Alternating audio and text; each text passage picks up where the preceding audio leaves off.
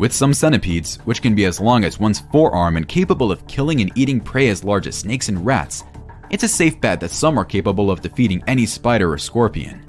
But the fight in this video looks even to me. Some battles between scorpions and centipedes are like cage fights.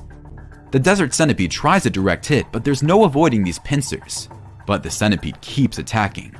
The scorpion tries escaping, but the centipede holds it with its teeth. The scorpion's tail is cut off, so all that remains are the scorpion's pincers, which he uses to snap at his enemy. But the centipede climbs over its victim's back and sinks its venom with its claws, knocking the scorpion out for good. In the end, it's the centipede that wins the fight.